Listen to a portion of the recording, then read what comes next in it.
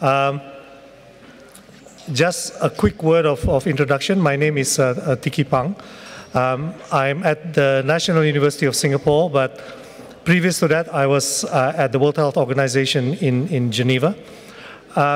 You may remember that in 2001, the first draft of the human genome was published, and in 2002, the WHO published a report on genomics and world health. And then many years after that, we looked at it and said, what has happened since 2002? And just to mention that the report was not so much focused on the science of genomics, but on its potential impact and applications in improving health, especially in developing countries. So back in 2009, we decided to follow up that work by trying to do a global consultation on identifying what might be some of the grand challenges in applying genomics for public health improvement in the context of developing countries, sort of 10 years down the road. So this is what it's all about. Let me just get straight into it. A lot of this work was actually done by Mikkel Ostergaard, who worked with me while I was at WHO. It presents a tremendous effort to try and put in place a process that would, try to systematically identify these challenges. So without further ado, I'm going to ask Mikkel to basically present to you what were the findings of this exercise. Please.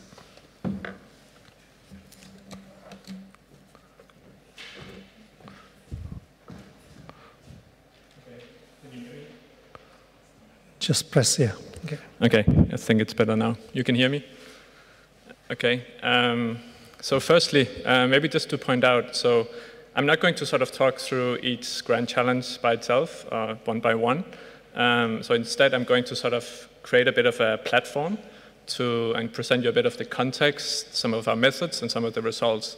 So in front of you on your seat, you should have like a printout of the 25 challenges. So you can browse them as I talk, and hopefully it will make sense to you.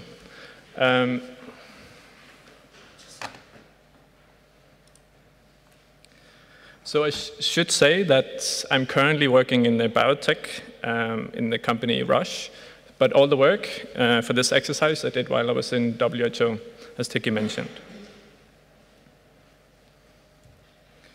So I'm standing here on behalf of a very long list of people.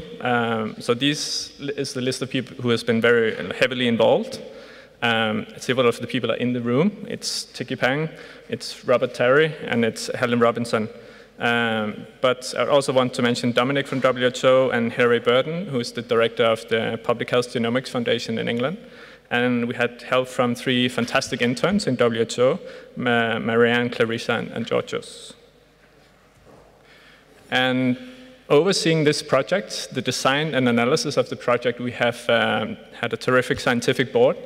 And you can see the 17 people here, and I'm sure some of the names are familiar to you. So they are people from academia, from non-governmental organizations, and also from governmental organizations. So to give you a bit of an overview first, so essentially we used the Delphi-type survey to survey 368 international experts in science and public health to identify these top 25 challenges. Like Tiki mentioned, it's an exercise. This exercise is an update to the 2002 WHO report, Genomics and World Health. And it's the first exercise since the decoding of the human genome in 2001 to be focused on genomics for public health in developing countries. So a bit of context. So genomics for clinical and public healthcare is here. I'm sure people in this room are probably aware of that. We are seeing an increasing number of genomic-based clinical and public health interventions.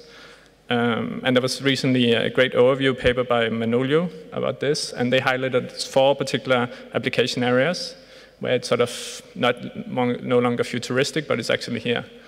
So it's tumor-based screening, it's family history-directed decision support, pharmacogenomics, and diagnostic genome sequencing.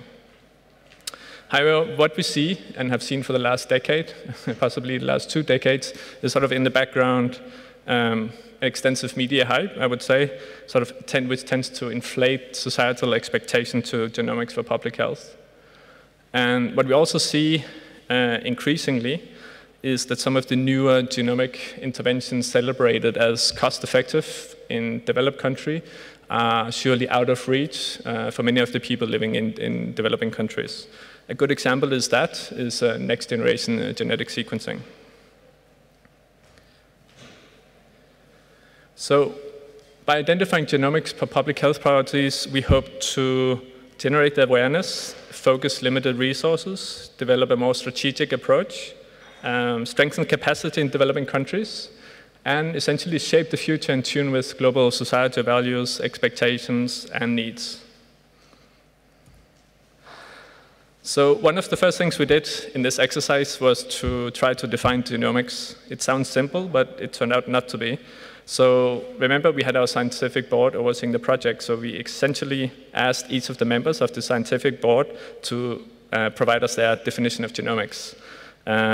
We essentially ended up with, or received, 17 different definitions of genomics, which was very interesting. So we had to agree on sort of a consensus or operating definition of genomics for this exercise. So this is the one we have used for this exercise. Genomics is the study of the total or part of the genetic or epigenetic sequence information of organisms. So I've sort of provided a bit of analogy here to a music stereo. So you can think of sort of genetic sequence as sort of which music it's playing, which music CD are you actually putting into your stereo. The epigenetic sequence is more sort of controlling the on-off button on the stereo and also sort of the volume. So genomics attempt to understand the structure and function of these sequences and of downstream biological products. Genomics in health examines the molecular mechanisms and interplay of this molecular information and health intervention and environmental factors in disease. So importantly, for this exercise, we consider genomics across all organisms as relevant to public health, and we also consider technologies that make use of genomics. So moving on to the methods we used. So we used this Delphi type survey of 368 international experts in science and public health. And we used 2 rounds to pick their brain, so to speak. In round 1, sort of what we label as the brainstorming round, we essentially asked the experts the open-ended question: what do you think are the grand challenges or bottlenecks in genomics for public health in developing countries over the next 10 years? So we received back approximately 1,500 ideas, from which we distilled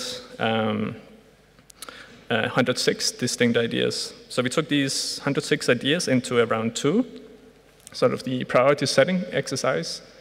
And we asked each expert to prioritize their top 5 of these 106 ideas. And from that, we were able to identify the top 25 challenges. So moving on to the results. So this is the printout I hope you have in front of you. Like I mentioned, I won't go through each challenge by itself. And I should also mention that you see a number attached to each of the challenges. So this is not a ranking. So within the top 25, we haven't ranked the challenges. It's sort of more as a point of reference, so we can know what we talk about. So we can say challenge 1 and challenge 2, and so forth. So a couple of general messages across the challenges that I just want to highlight. So there's one general message around strengthening healthcare systems. And what you see when you look across the challenges is probably a listing of specific elements or processes within the healthcare system that need strengthening for developing countries to be able to harness genomics. But there's also a clear implication that from the challenges that sort of some of the basic ingredients are missing, which is a reflection of sort of the state of genomic sciences and sort of translational genomics that tries to take sort of basic science into public health applications.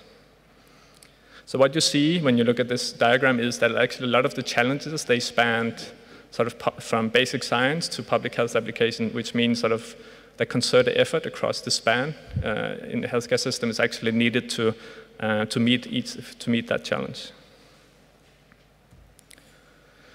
A third general message when we look across these 25 challenges is on the deployment of genomic interventions, where we see a call for genomic-based care to be developed to be deployable at point of care, which obviously many developing countries mean sort of outside central hospital facility, and very often in very resource-poor clinical settings, or out of sort of clinical settings altogether.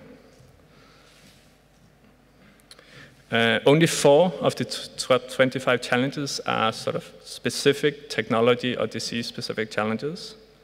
So I've listed the 4 here that are in the top 25. So it's around a call for further cancer epidemiology studies to evaluate feasibility and impact of disease prevention and early detection. It's development of further prenatal and neonatal early diagnostic tests for treatable diseases. It's development of low-cost diagnostic test and genetic sequencing platforms. And it's a call for further characterization of infectious diseases. So in our group, we also wanted to consider sort of how we can meet the top 25 challenges. So up until now, the presentation a bit about sort of outlining what the top 25 challenges is. So the next couple of slides, I will talk a little bit about how we think we can meet these challenges. So when we looked at the challenges we identified 4 themes for action. And when you look at these themes that I've outlined here on the slide, you should see them as complementary to each other, and sort of stakeholders should retain equal value across them. So the first theme is around getting genomics on the national health agenda. Second theme is around recognizing and building on the complementarity of research and healthcare. Third theme is development of infrastructure and capacity in research and healthcare. Fourth theme is engage the public with genomics to ensure the responsible application of genomics in healthcare. So when we look across the 4 themes for action that we have identified, there's sort of an underlying premise I just want to highlight. And it is essentially where we encourage a move from sort of a push model to a pull model for genomics for public health. So push model, which is basically seen the last couple of decades, is one which is built on enthusiasm and hope for genomics. And players in that model are primarily the researchers and the geneticists. Whereas in the pull model is based on a demand from informed stakeholders for proven cost-effective genomic-based interventions. And we would like to see policymakers and public health leaders into that stage, or into that model, into the stage of genomics for public health. So this slide is just highlighting some of the specific recommendations we have when we look across the 4 themes for action for how to meet the grand challenges. So firstly, benefits from genomics is unlikely to flow passively onto developing countries, which means that developing countries need to be proactive. And we need to see a development and strengthening of sort of translational genomics, which is trying to bridge the basic science to public health. Secondly, countries need to work together, and both in the form of South-South and North-South collaborations, essentially to align strategies, reduce costs, and to develop required infrastructure and capacity. And sort of when you look at the challenges, many of them actually rings true to developed countries as well, sort of from a qualitative point of view. But developed countries, they also have an important supportive role to play for the grand challenges for developing countries. And we would like to see, there's a need for an evidence-based approach. Essentially, the relative benefits of genomics versus non-genomics interventions, they vary from disease to disease and are not constant. I mean, they're evolving all the time because sort of the basic science and technologies are evolving all the time due to new discoveries. But we need to see in developing countries sort of a national assessment of public health priorities first. So what is the public health burden in each developing country? Then we make a call for a creation of a national body in each country to work as sort of an independent assessor and broker of genomic applications. And we also need to make sure we have an informed stakeholder to get the responsible application of genomics. So this is my last slide, just to highlight some of the conclusions. So the fundamental message is actually that expectation from the experts, these close to, from the 368 experts we surveyed, is that the expectation is that genomics can help meet public health burden in developing countries over the next 10 years. None of the experts came back to say there's nothing of value in genomics, don't even consider this. And our top 25 challenges identify a set of current top priorities in developing countries to harness genomics for public health over the next 10 years. And most of the challenges in the top 25, they concern these sort of specific elements and processes in healthcare system that needs to be developed to generate the technology, science, and capacity relevant to the needs and context of each developing country. And also for countries to evaluate genomic-based interventions and adopting the most cost-effective interventions relevant to their needs and context. Okay, that was my last slide. Yeah. Thank you.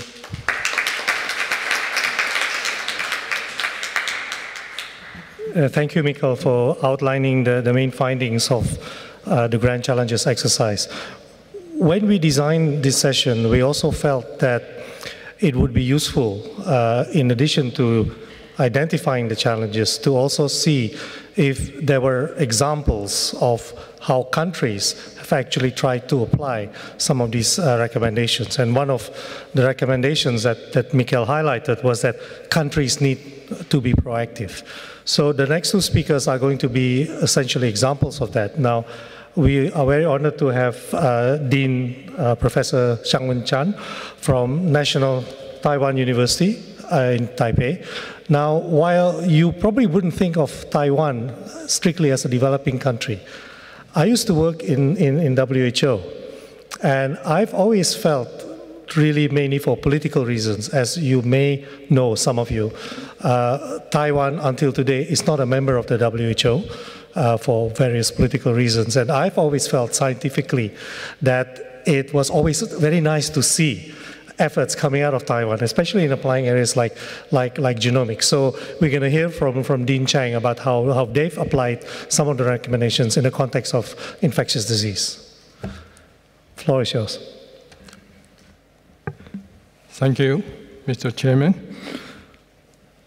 Because my background is infectious disease clinician, and also I spend quite a lot of time to help the Department of Health or public health sector in Taiwan. So today I would like to share with you about the preparedness and handling of emerging infectious disease in Taiwan. Taiwan is a small island country located in West Pacific area and with a population of 23 million. In 2003, Taiwan is one of the severe affected countries by SARS outbreaks. In that year, in mid-March, we have the first imported cases of SARS imported from China. You can see during the first months, we have no local spread of the SARS virus, and almost all the cases within the first month are all imported from other countries, mainly from China. Unfortunately, in late April, we have a patient who had fever, but she did not have travel history or any obvious contact histories. She had fever and admitted in one city hospital in Taipei. Later, she was diagnosed as a SARS patient, but before the diagnosis, she already spread the virus to many hospitalized patients and healthcare workers. And later, the virus also spread to some other hospitals. This caused the outbreak in Taiwan.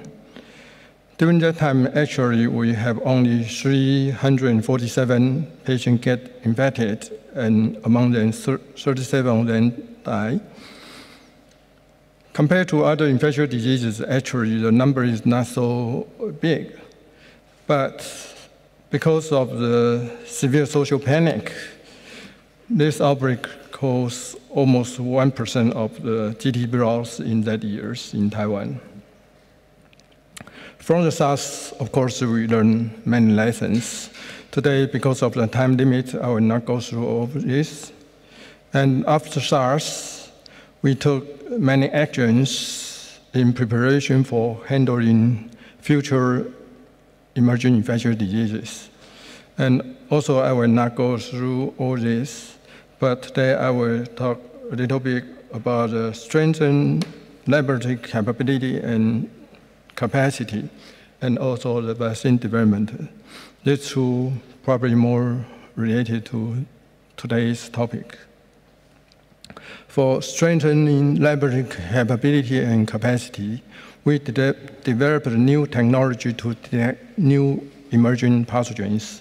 We set up laboratory diagnosis standards for various pathogens. Also, we built lab networks and improved the capability of research lab with more fundings. We also strengthened the international cooperation with labs in other countries. For vaccine development and manufacturing,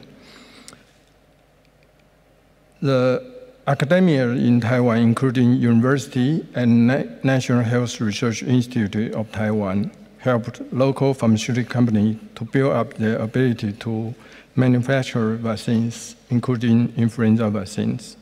Before, in Taiwan, we had no this kind of ability to manufacture vaccine in Taiwan.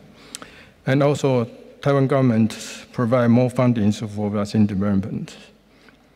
In 2009, as we all know, the new resorted novel H1N1 influenza virus appeared in Mexico. It rapidly spread to many other countries. Within 2 to 3 weeks, this virus spread to almost all over the world through traveling. In Taiwan, we have the first imported case on May 20 that year. Before that and after that, actually, we took a lot of pharmaceutical and non-pharmaceutical intervention to prevent the virus spread. So until July 2nd, we have the first indigenous H1N1 cases in Taiwan. And also until July 30, we had the first H1N1 associated deaths. Because of this delay, the transmission of virus, we have enough time to manufacture influenza vaccine. And so I will mention a little bit about our vaccination program. As I mentioned, because of the academic help in Taiwan, the local pharmaceutical company can manufacture H1N1 influenza vaccine. So our government can easily purchase 50 million doses of the vaccine, which cover 2/3 of the population. And we launched the vaccination program on November 1st. People can get the vaccination free of charge. We also have the nationwide in-school influenza vaccine program, which bring a very high vaccination rates in the school children or students, including the elementary school, junior high school, and senior high school all have very high rate of vaccination. And finally, 5.5 million doses were used, which cover 24% of the total population in Taiwan. This slide shows the daily vaccination dose of H1N1 vaccine in that period. You can see from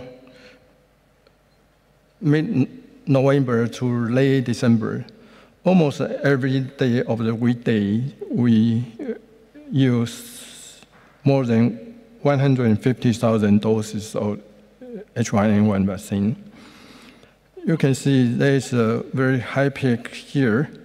This is because we launched a national immunization day on December 12 that year. In that single day, 563 doses of H1N1 vaccine were injected to general population, which equal to 2.4% of the total population in Taiwan. In that time period, we also have a national policy for school class suspension. If any class have 2 or more cases of influenza-like illness within 3 days, then that class will be suspended for 5 days to prevent the spread of the virus. You can see from the slide, initially, we have gradually increased number of classes suspended. But after we launched the school vaccination program since November 16th in elementary school and later to junior high school, senior high school, you can see about 2 weeks later, we have dramatic decrease of the number of classes suspended. This is the number of outpatient visits with influenza-like illness in different age groups. You can see the similar trends. Initially, the more and more outpatient visit with influenza-like illness, but after we start the school vaccination program, then the outpatient visit with influenza-like illness decreased rapidly. This is the severe cases of H1N1 influenza who needed to be hospitalized. You can see there's a similar trends.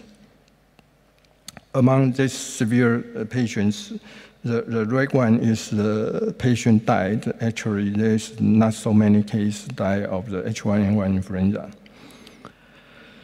This slide shows the number of deaths or mortality rates per 1 million population by H1N1 infection in different countries.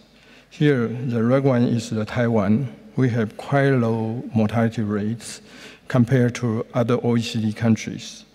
And here is the United States, and here's the United Kingdom. They all have a quite high mortality rates.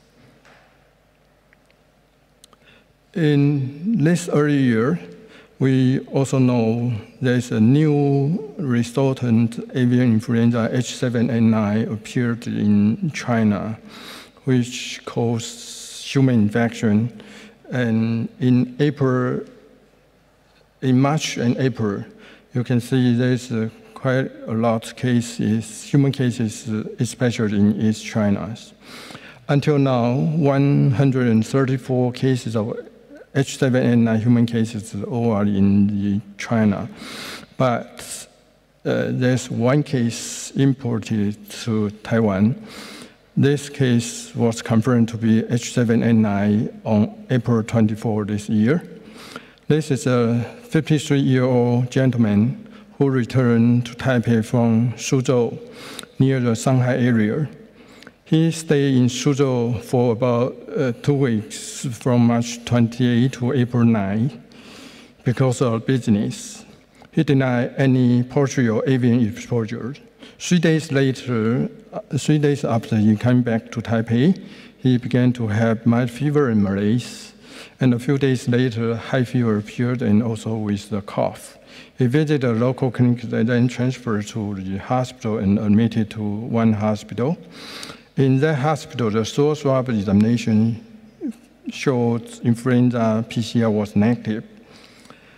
However, his condition deteriorated gradually. On April 20, he was transferred to my hospital, National Taiwan University Hospital, because of respiratory failure. And the sputum examination in my hospital showed H7N9 PCR was positive. And the virus culture subsequently also showed positive results. This shows his serious change of the chest X-rays. From the left upper, you can see initially there's no any pneumonic lesion. Later, a pneumonia lesion appeared gradually. After April 20, his condition deteriorated rapidly. Even on ventilator, still cannot maintain his oxygenation, so he was put on ECMO on April 22, and the condition remains still very poor.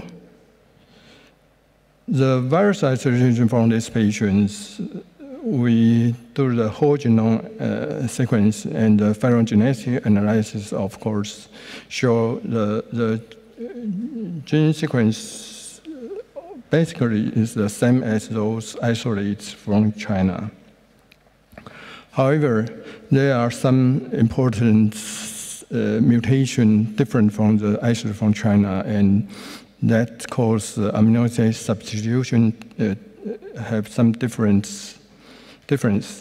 For example, the neuraminidase, the amino acid 292 position, we have the mutation which results in antiviral agent of the Tamiflu, that's Tamiflu resistance. Also in the hemagglutinin region, some amino acid change, and this may increase the binding affinity of the human upper airway epithelial cells. This is just some example. And we also seriously follow the viral titer in his sputum, soul swab, and nasopharyngeal swab. And also we seriously check his serum antibody. And from May 1st, his serum antibody became elevated, and then the virus rapidly disappeared. We also checked the serum cytokine level. We found there are very high cytokine level in several different cytokines. With all this information, we treat this patient initially with high dose of the Tamiflu, that's Tamiflu. However, because of the Tamiflu is resistant, then we shift to another antiviral agent with intravenous injection. We also gave the patient anti-IL-6 antibody to treat the cytokine storm, and gave the steroids to treat his acute respiratory distress syndrome, ARDS. But only after the virus was undetectable, we started the steroid treatment. This is the follow-up of the chest X-ray. You can see his condition gradually improved, and before discharge, his chest almost all are cleared. In summary, the successful handling of H1N1, H7, and 9 influenza in Taiwan is based on long-standing national preparedness efforts for pandemic influenza. The H7N9 case in Taiwan gives us an important lesson that strong laboratory capability may help correct diagnosis and understanding the characteristic of the pathogen, which may help us to determine how to treat the patients. Genomic studies of the new emerging pathogen and host response may help us to understand the pathogenesis more, and probably may bring some new treatment regimens. Thank you for your attention.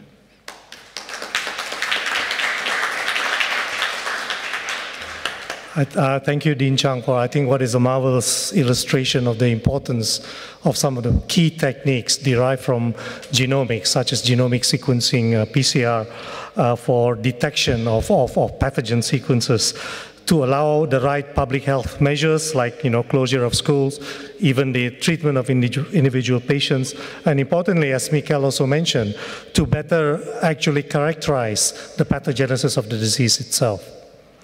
So from a public sector example of infectious disease, we now move on to see how some of these challenges have been applied in the private sector in the context of development of interventions that could be of public health importance, especially in the context of the emerging burden of chronic diseases. And from what I sometimes refer to as Taiwan being an orphan country in the context of being left out of WHO for many, many years, we moved to a truly developing country, which is actually my home. So it's my pleasure to introduce Raymond Chandrawinata to speak about the Indonesian experience, to try and perhaps address some of these grand challenges in the context of countries needing to be proactive.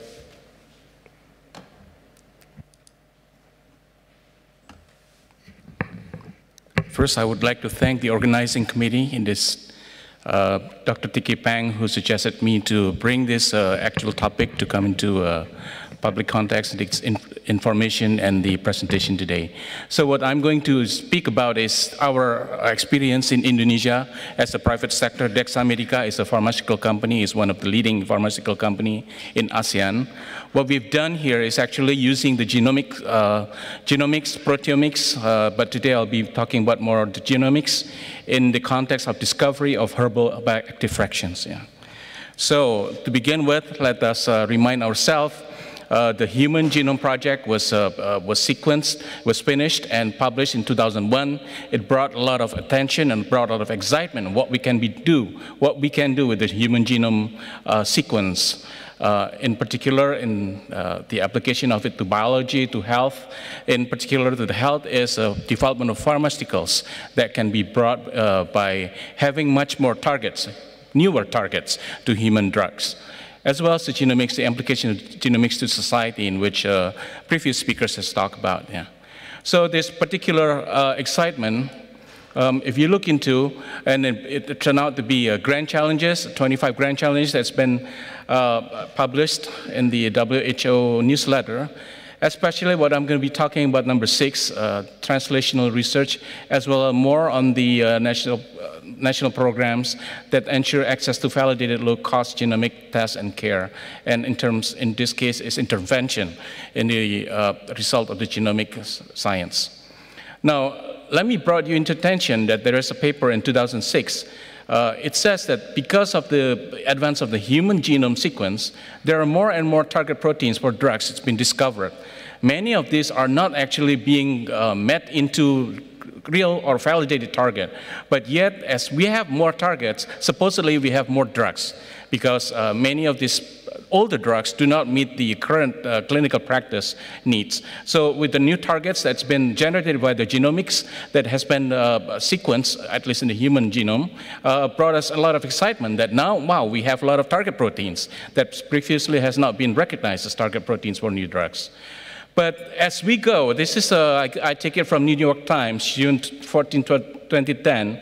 It says, where is the payoff? Even though we have all these genome sequence already been discovered, but yet there's not many products, many drugs comes to the market. Especially if you look into this is data that came from the US FDA, the number of the drug that's chemical, which is small molecules, the average spot, in this case in 2006 was below 20. Now the number is going better, at 25, but luckily, we have the biological proteins that make up the numbers going up higher, the average about 25. Yeah. So we see here, there's a possibility that maybe we can do something about the bio fraction from the natural products. Now, our country, Indonesia, has plenty of natural products. We have about 7,500 plant species that can be made into drugs, basically. Then traditionally been used by the different ethnic groups all over Indonesia. We have about 13,000 islands. Those 7,500 species lives in, actually there are habitat of different islands of Indonesia. But what we can do is actually, what about if we use the genomic technology to screen all these species of the plants that's been discovered in many parts of Indonesia. So that's what we do. Prior to that is actually what we need to bring is we have to make bioactive fraction. So let me remind you a little bit that there is in the sequence of what the bioactive fraction versus extract. You can see here one can have simplicia, which is actually the dried out of the plant material, or you can make an extract, or you can fractionate it, those extract. And then if you screen it toward molecular screening, this is where the genomics into place, because we use the genomic technology to screen all the plant materials using the target that's been used and validated in the US FDA NIH program that we can get it from the internet. Now, if we have this bioactive fraction, then obviously we will have to follow on using the molecular pharmacological techniques as well as the modern pharmacology using the toxicology as well as the clinical studies, phase 1, 2, and 3, and so on. So this, if you can see here on this particular sequence, bioactive fractions is actually one step prior to a compound. So if you remember aspirin, Dr. John Wong this morning talking about the greatest invention from Germany, that's coming from a plant called Salix alba here. And also oseltamivir, that's another great natural product. So is paclitaxel and so on. So what we do here is actually mimicking what we have done, what has been done in the past in the Western European countries or even North America, but we use a local plant using genomic technology. Now, this is a difference between extract versus bioactive fraction. You can see here in extract, it's very, very dirty. There's so many compounds that's been still on the, at the average, there are probably about 900 to 1,000 compounds. It's still within the extract. But when you make a fraction, you make a derivatives of the extract, then you end up with only 5 or 10 principal compounds. And in fact, you can increase these. For example, this particular compound, you can signify increasing the signal of this, and also the amounts of this particular compound using fraction. So we use this approach to screen out the genes using PCR-based assay, or sometimes we use proteomic approach using the SES-page and protein technology. Now, the bioactive component, as you can see, even if when you eat something, you eat some vegetables, they will have in a certain physiological range of concentration, they will have impact on not only on this, this is obviously this is a central dogma of molecular biology. From DNA, you can make mRNA or you can have protein, but all of these sequence of biochemical reactions, they can be influenced by the bioactive compounds. Now, if you remember, because when you have a disease, pathological changes happening to the expression of the genes being up and down, then you can use the bioactive fraction, bioactive components. You can either downregulate or upregulate certain genes that's associated with that particular disease.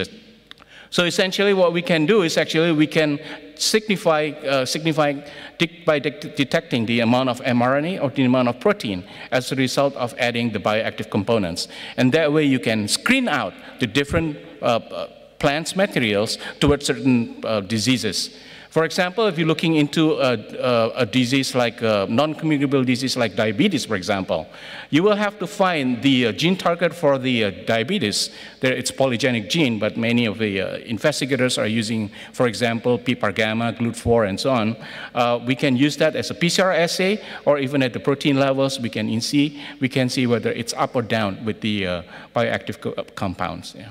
So that's essentially what we do in our screening programs. And in fact, this summarizes what we've done. Using the database genomic, and then we identify protein targets, and we make bioactive fraction. We screen those bioactive fractions against a PCR or cell-based assay, and then you optimize it with the specific fraction, and then you do safety study as well as efficacy study in animal as well as human. In that case, so this is again another summary. We use chemoinformatics because within a particular extract or a particular bioactive fraction, there's so many compounds, so many secondary metabolites. Well, whether it's alkaloids, it could be terpentines and so on. But by fishing it with chemoinformatics information to begin with, followed by fractionation, and we can have much more better hit than if you have not done the chemoinformatics. The idea here is after we made the specific components, extract and fraction, you have to standardize those because otherwise you will be futile in developing that bioactive fraction. And then from that, we do the bioactive, we do bioassay using specific gene targets. And then after the resulting bioactive fractions to undergo clinical trials phase 1, 2, and 3. And then you can have such a product become a medicine or a nutrition or even a product of biotechnology. Yeah. So this is an example of what we have done. I take only one example, and this has been done at least a phase 1 clinical trial. This is a bioactive fraction from basically cinnamon burmani, which you know it's sometimes you spread it on the bread. But when you make specific bioactive fraction of it, what we call DLBS 2411, and then we already screen it against PPI, proton pump inhibitor, as well as certain MUC5 gene and so on. There are about 5 gene targets that we screen. It turned out that if you do a clinical trial, this is a phase 1 trial with 17 patients, this is actually as similar, as good as, even a little bit better than omeprazole. omeprazole in terms of increasing the intragastric pH beyond 4. This is an example how a natural product that if you do genomic-based bioactive screening, it is not less in efficacy compared to chemical-based products. Yeah. Now, we have done quite a bit of experiments. As an example, we have a few that's already been on the market, at least in Indonesia. That one, Redasit, is a 2411 for GERD. Now we are doing clinical trials for GERD. Inlacin is for diabetes. Dissolve is from the earthworm. Dysmeno, this is for OBGYN products for endometriosis as well as premenstrual syndrome. But these are all the result of what we have done, application of genomics technology, looking into the difference by active fractions. Yeah. And this is, she is our Minister of Health because obviously the bioactive fraction we have to manufacture in our factory because we have the know-how, also it's protected by intellectual property. But this is the first time that the Indonesian government gives the recognition to a local industry that has developed the first bioactive fraction manufacturing facility in Indonesia. And it was inaugurated in the 20th of August this year by the Minister of Health. Yeah. Now, what is future? I think the whole field of pharmacogenomic, and most particularly when we come to a field of bioactive fraction, is nutrigenomics. Yeah? We have to do a lot of things on this because every single product, every single herbals that's come into bioactive fraction will have different ways to different ethnic groups, even in Indonesia, because Indonesia is very, very wide in terms of the islands, but also ethnic groups. The country was divided by the Wallace line to the east and to the west, and obviously all this bioactive fraction will have certainly affect the genes of these patients, of the environments. So we are actually looking into the differences in the future. What is the effect of single bioactive fraction to certain ethnic groups in Indonesia? And hopefully we can have a more personalized which fraction is actually more active towards certain ethnic group in Indonesia. Yeah. So that is a future works. That will conclude my discussion today. Thank you very much.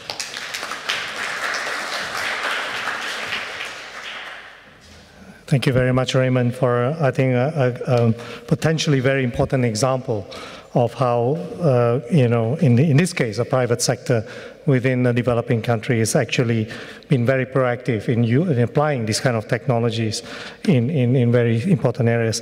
I'd like now to hand over the chairing of the session to my ex-colleague from WHO, Rob Terry.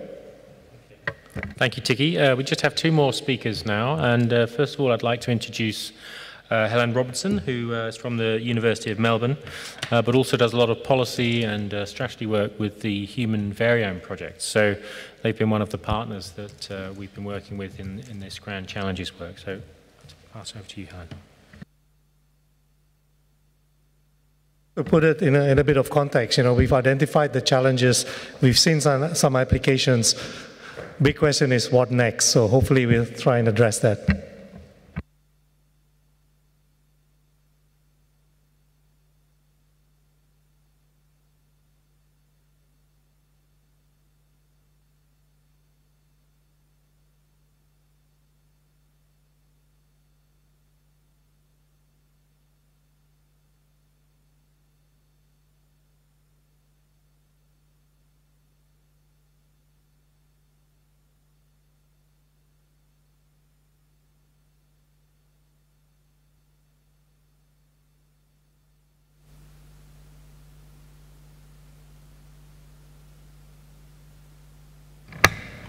Okay. Well, I'll start again. So my name is Helen Robinson, and I'm based at the NOSL, Institute for Global Health, which is in the medical faculty of the University of Melbourne. But I'm going to talk about some research I undertook, which was funded by the Human Variome Project. And I'll say a little bit about who they are at the end, but essentially trying to look at and the Human Variome Project, many of our members were active participants in the global challenges that Mikhail outlined, and many members also were on the technical panel of that particular project. So I'll talk about, just very briefly try to draw together a range of pieces of research that have undertaken trying to map out what's happening in human genetics and genomics, particularly in developing countries, but the links between both developed and developing countries. And essentially what we're interested in is trying to move to the right, understanding how we move from an environment which is essentially funded through ministries of science and technology, research projects at the left-hand side of this framework. And I need to acknowledge Eric Green from NIH in the US for coming up with this typology. But as the human genome has developed, we're understanding the structure of the genome, understanding the biology of the genome, and understanding the biology of disease. But what we're trying to do is to translate these innovations into how we understand and advance the science of medicine, and more importantly, for those of you who attended the opening speeches this morning, this idea of how we move these developments into, as quickly as possible, into the effectiveness of health care and translating them into improved health outcomes for populations.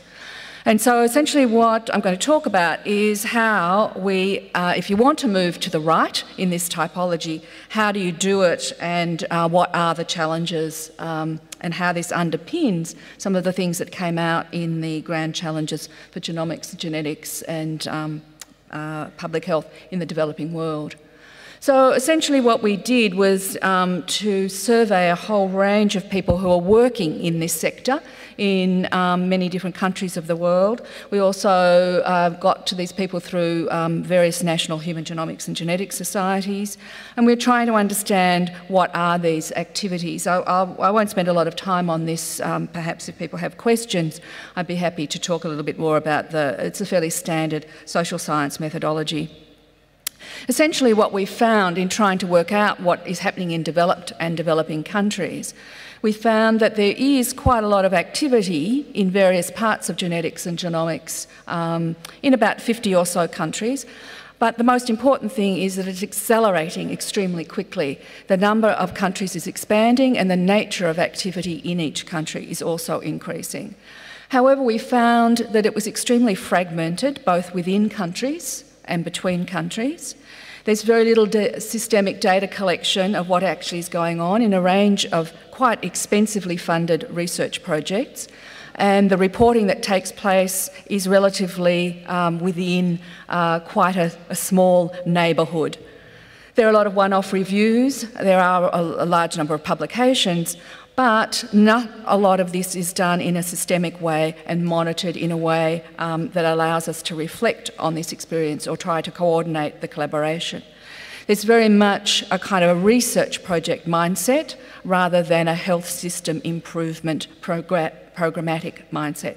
And one of the most important findings, particularly for the World Health Summit, is that very, very weak links with the ministries of health, health service delivery, and with policymakers as such.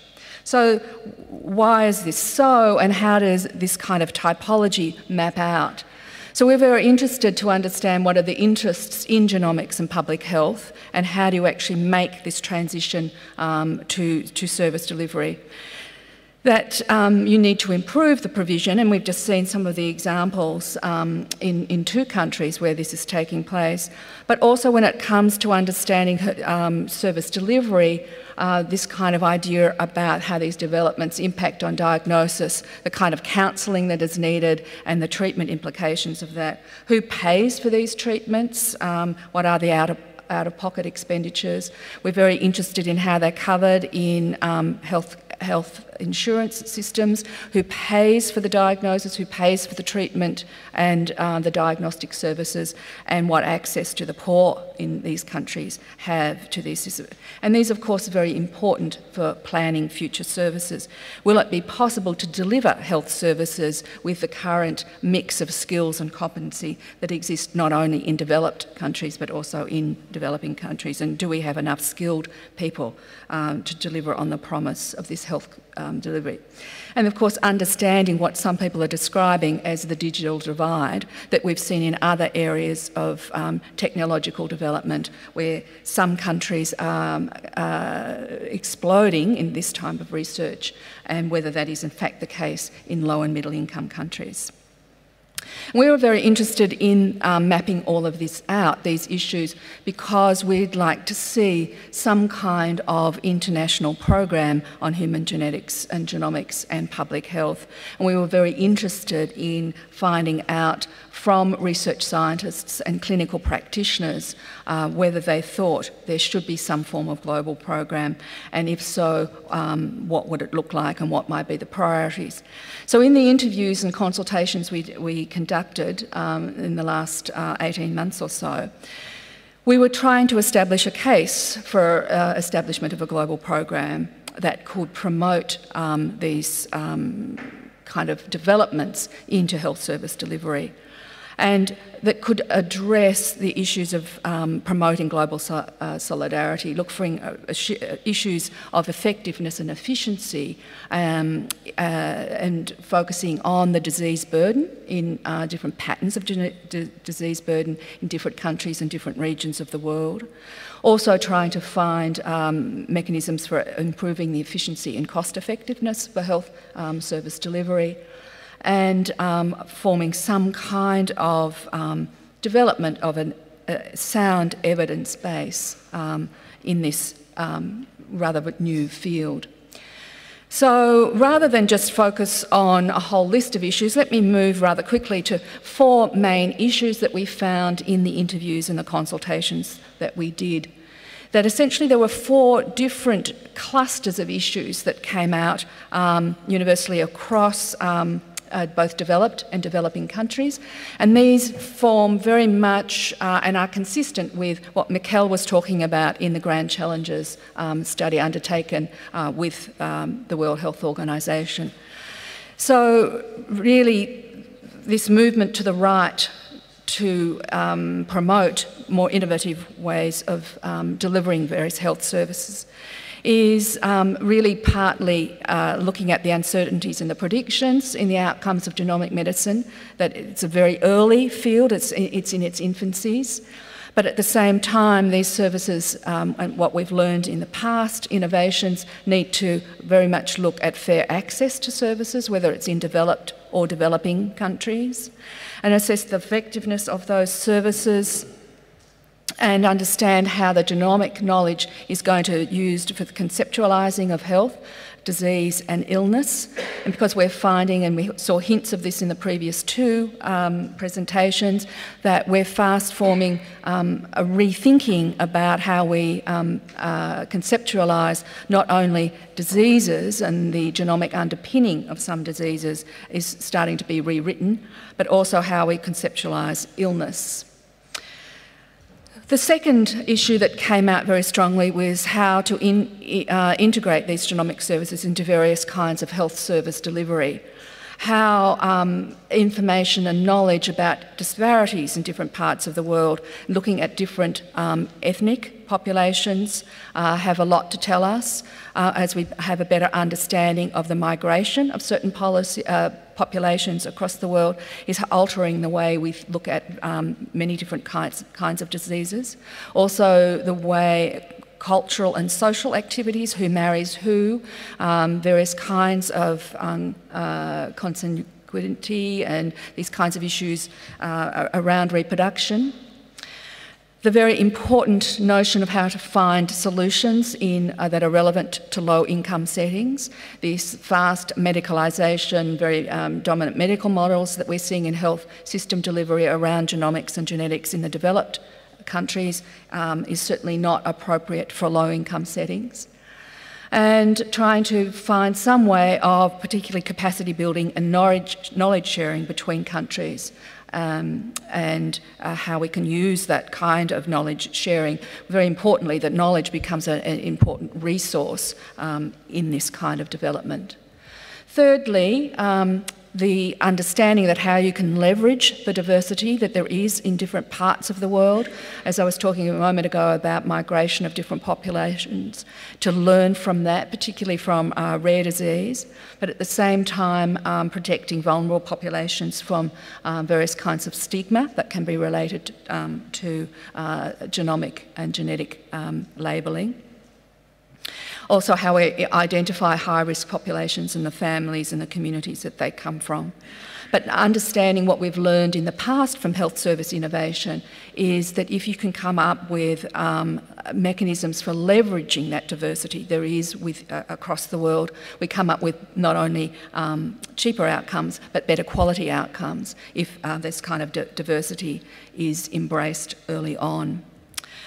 Fourthly, an issue that was on the minds of a lot of the people with whom we consulted was the implications of having to update, and this is a theme for this particular health summit this year, is how we update the curricula of various medical and health-related training programs, not only undergraduate and postgraduate, but continuing education programs.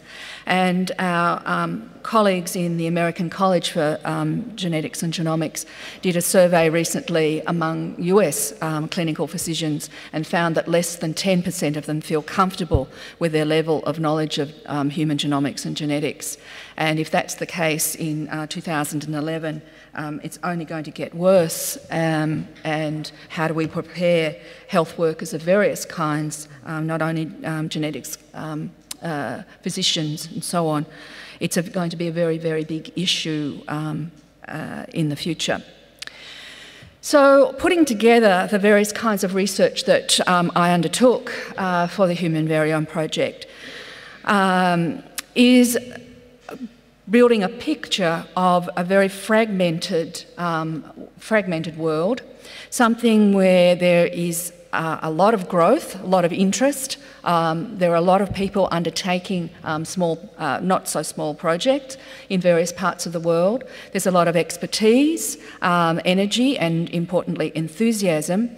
And some resources have been invested by certain funders of research, but not more towards the, if you remember that graph I showed at the left-hand side and the molecular research side, very little into research into how these kinds of innovations can be introduced into health systems, into clinical practice, and how it might impact on the delivery of primary health care. So what we've learned, and the kinds of things that we stress, are around the need to bring people together, both from the molecular research end as well as from clinical practice, diagnosticians in laboratories, people who conduct various kinds of testing, who do the genome-wide sectors, the exome-wide sectors, and collecting that kind of information.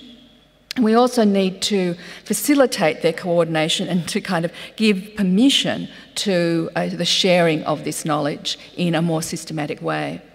And the most important thing that I want to stress in this presentation is the very, very weak links there are to ministries of health. And even in my country, like Australia, it's very, very difficult to find a health bureaucrat that has any understanding of genomics and genetics, that you can engage in a policy debate and understand the implications that this kind of research will have. And so even if we find these difficulties in the United States, in the UK, Canada, Australia, how difficult it is going to be in middle-income countries. And with this very weak emphasis on how to translate these innovative services into health systems. So, kind of summarising that what we've found in this research is that there is a need to focus on the adequacy and the quality and effectiveness of what is possible in delivering health services in both developed and developing countries. And we've had some insight into the research that we've done into revealing some of the barriers and trying to create some of the incentives that are needed. But the importance of acting responsibly in the sense of protecting people's rights. HVP is an NGO with operation status with UNESCO, and we ensure that all the work that's conducted in the countries that are affiliated with HVP is done consistently with the various international declarations hosted by UNESCO around sharing of human genomic data. We're also very interested in setting standards so that the whole research world speaks a similar language, describes mutations, variations in the genome, gene sites and so on in a consistent vocabulary, which they don't do today. And this importance of setting standards, particularly of clinical practice, that relates not only to the naming and the nomenclature around these kinds of things. And the most, I guess, important thing is that there needs to be some kind of place where you can legitimately debate these issues, both regionally and internationally, with an attempt to try and bring the people together to resolve these issues. But I guess the good news that we've found also is through HVP, as I said, who's a non-government organisation dedicated to the international coordination and sharing of genomic variation data, and making sure that this variation data is collected within national legislative framework and links to clinical practice, that this is actually happening, and we have members in all regions of the world and people who are carrying out this kind of research, clinicians who are using genomic and genetic data in day-to-day clinical practice. HVP has 21 formally constituted what we call country nodes already, and there are about another 28 or 30 countries of the world, both developed countries as well as low and middle income countries, that are setting up repositories for the storing and collecting of genomic data.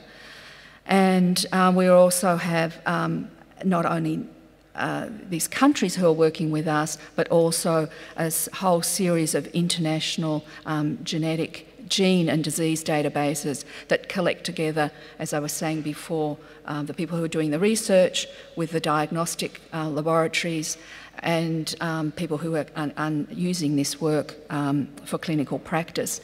And this is very important for, I guess, again, one of the themes, and looking at some of the presentations later on today, this notion of big data, how you keep and store a lot of these big data sets that are necessary for doing this kind of work, how you underpin the phenotype and the expression of the disease and link that back to variations that are being stored through the new generation of testing. So as I say, there are many, many people around the world who are seeking to collaborate and to embrace the grand challenges that we've described through the WHO study. And, but without some of the kinds of things that our research is showing, it will remain, well, it needs to be coordinated.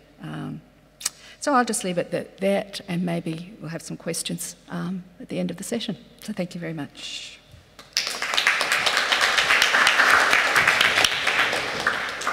Thank you very much, Helen. So in the final talk, we're very lucky that we're going to hear from Professor Yungath Yuthavong, who is from Thailand at the National Centre there for Genetic Engineering and Biotechnology, but also previously within the Ministry of Science in Thailand. So from that perspective as well, we will hear him react to what we've heard now and summarise a little bit the implications for genomics as we move forward.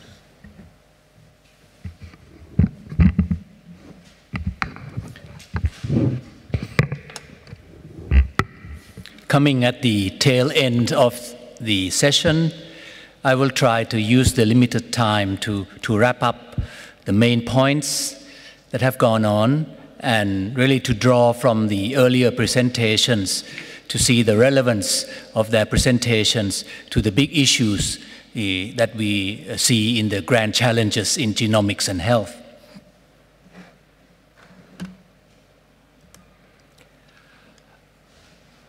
Dr. Østergaard has drawn attention to the fact that the Delphi survey of various experts have been concentrated to specific issues.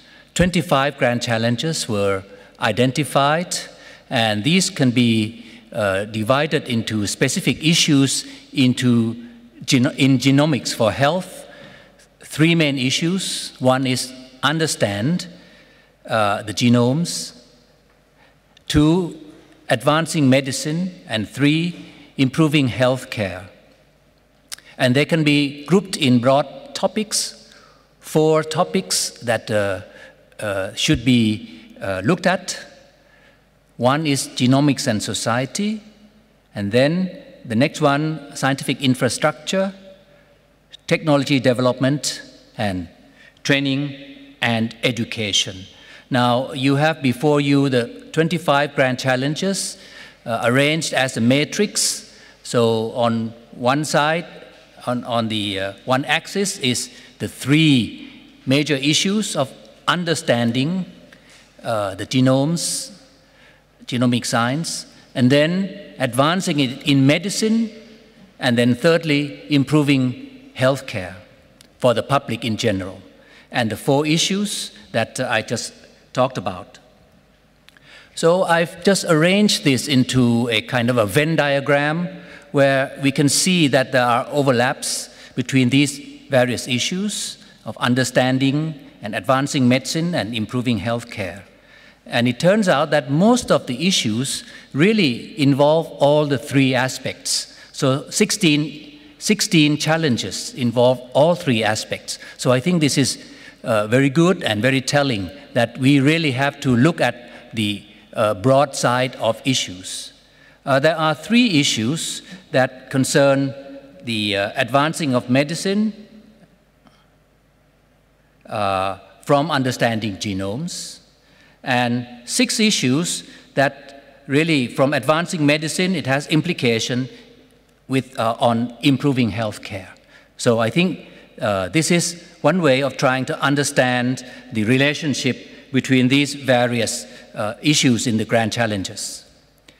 I think broadly we can say that on the left-hand side, in trying to use the knowledge about genomes to advance medicine, really is really for individuals, really for the trees in the forest. I just came from another room, for the trees in the forest.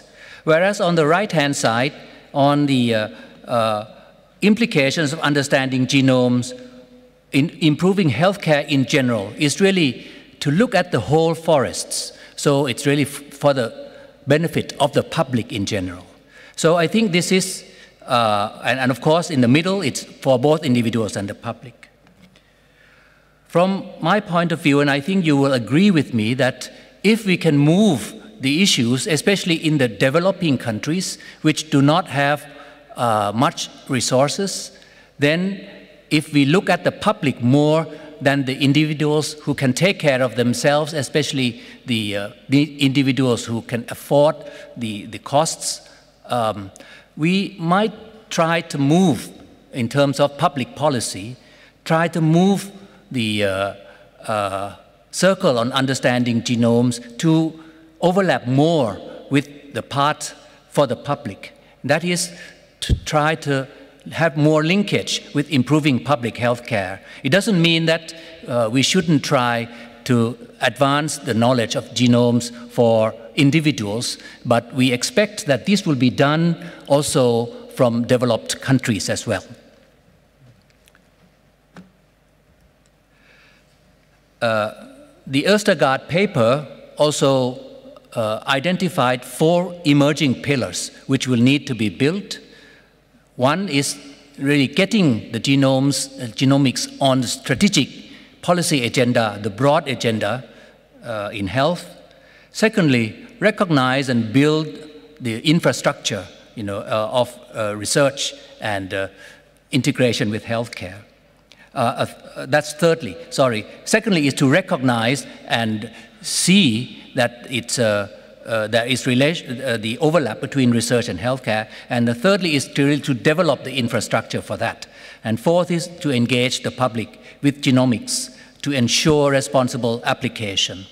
I see this more or less as a kind of a shade, differences. In the first couple of agenda of the pillars are more technical in nature, whereas the the third and fourth item is more of an advocacy function.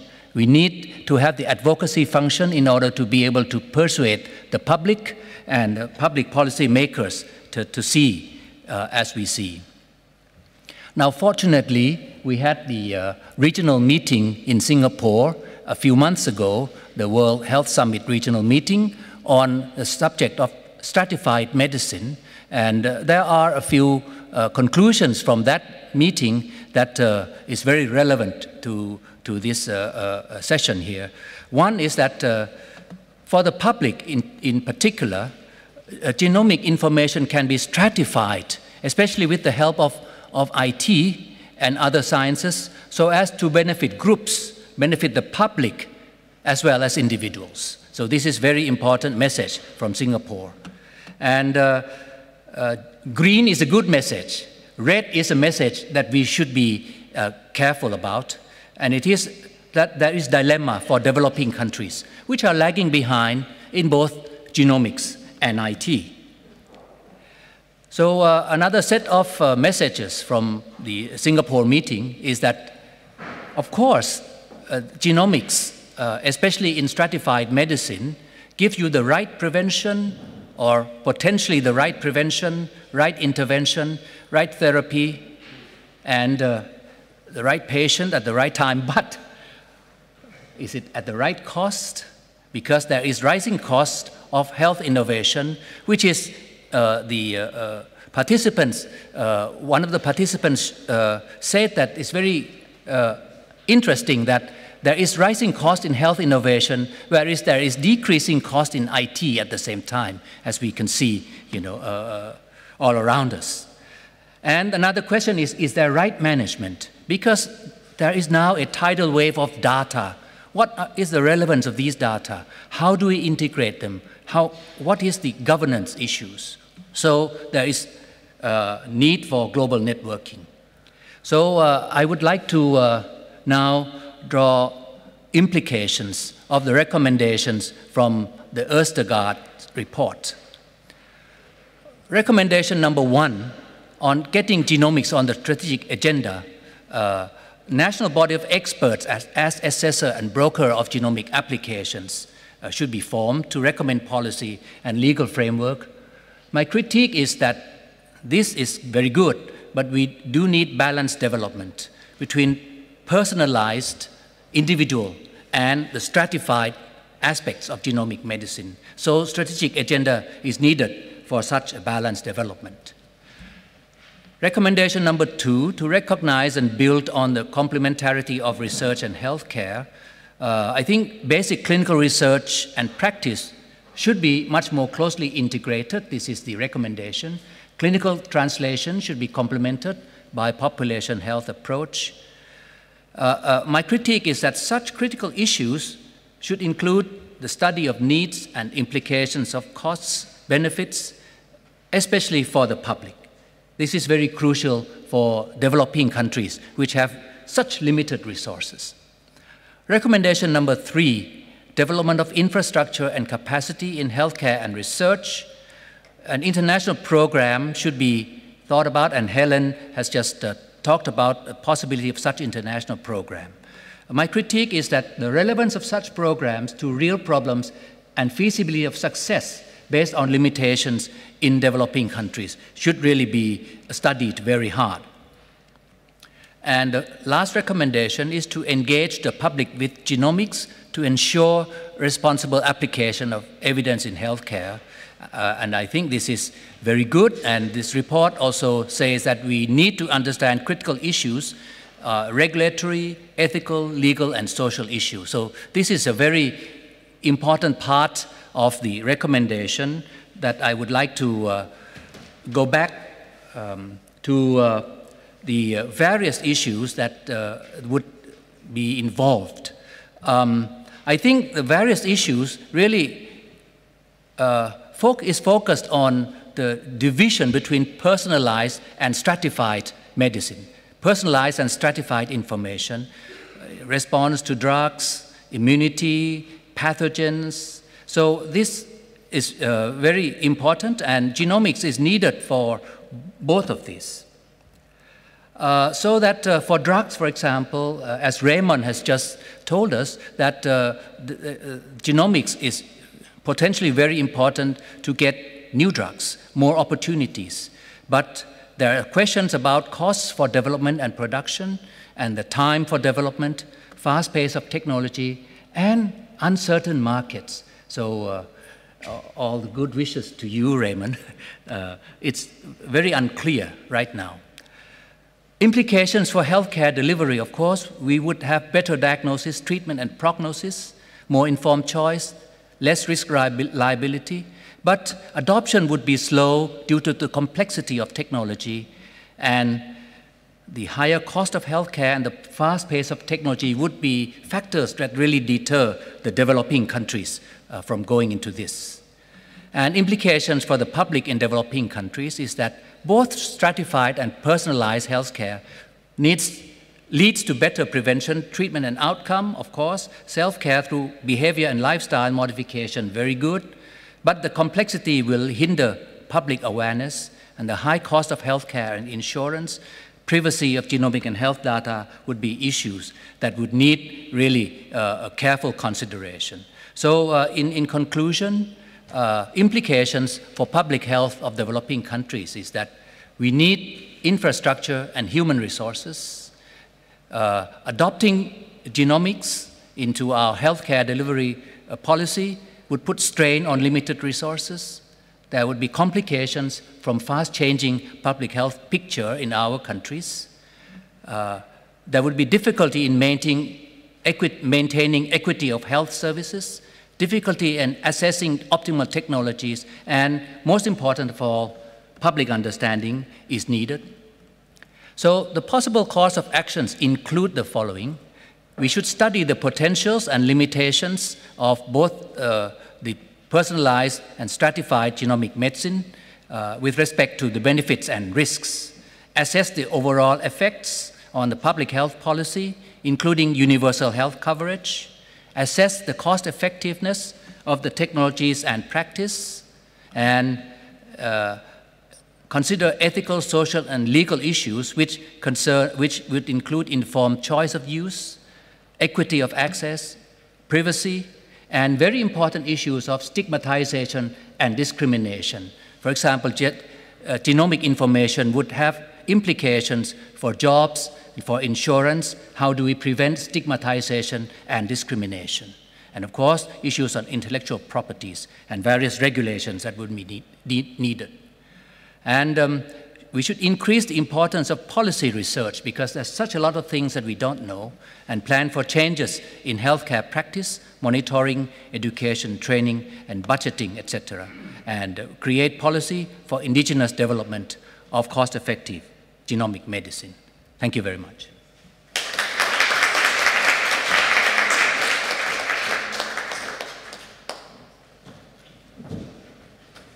Thank you very much. I think that was an excellent summary, and also setting us up, I hope, nicely for some questions. So we do have about 15 minutes or more to finish up the session. So if I can ask people to indicate if they have a question for the panel, and maybe just introduce themselves and say where they're from.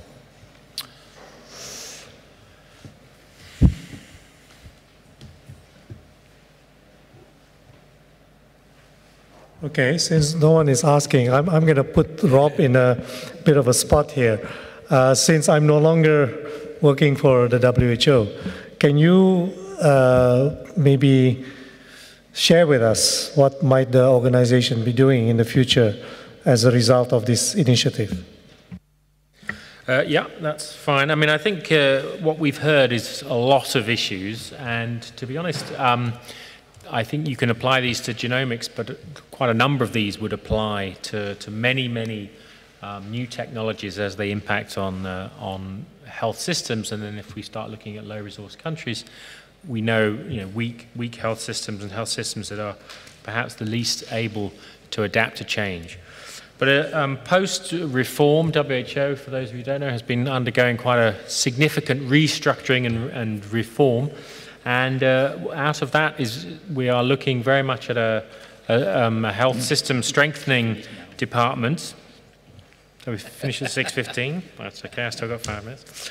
So we're creating a new department which is looking at how these new innovations and technologies impact on health systems, and very much with a view towards the sort of right-hand side of the model that Helen was introducing. And I think it's, again, we heard in the last summary around there's a real need for some policy research in this area. So the next steps are that a new department, the final name hasn't really been decided yet, but it'll be called Service Delivery Strengthening, or that'll be its function, and it'll try to be bringing together those technologies which are sort of new to health services. So a lot of the e-health and m-health, the use of electronic patient records, how all of this impacts on patient safety, and particularly how genomics could then be moved and as we heard, integrated into health systems. So I think a lot of what we've heard today, both the work of HVP and the work that we were able to